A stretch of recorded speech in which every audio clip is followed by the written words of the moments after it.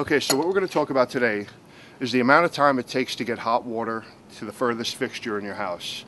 Obviously, it's a distance problem. The further you are, or the bathroom or kitchen is from the water heater, is going to determine the length of time it's going to take to get hot water to that fixture. So what we have is a comfort system pump that's designed to boost the hot pressure and push it via a bypass valve into the cold system to cut that time down to literally seconds. Very simple process, and what we need to do is install that pump on the hot side of the water heater. So simply we take off the hot side flex that's supplying water, hot water, to the house.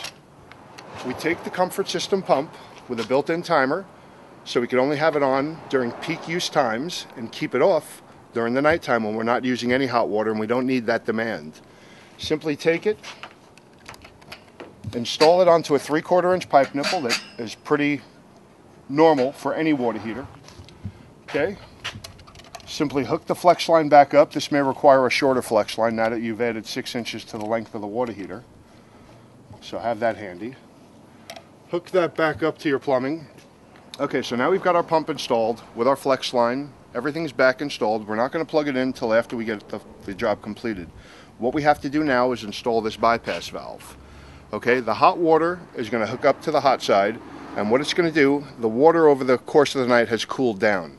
That's why it's such a delay. It's the length from the water heater to the bathroom, but it's not using that water that's allowed that 80 feet of pipe to cool down. So we have to get rid of that, recycle that water, push it back into the cold system so we're not wasting 10 gallons of water a day by just simply turning on the faucet and letting that water disappear and go down the drain.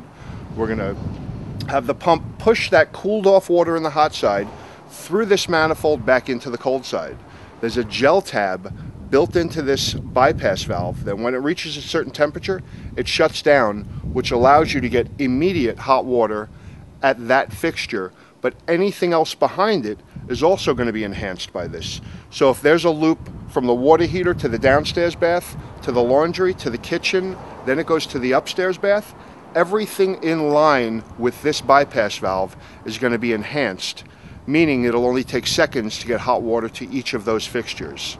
It used to be you had to have a recirculating system and a constant flow of water on this loop and everything branching off the loop. Now, with a simple comfort system booster pump, you can have hot water literally in seconds.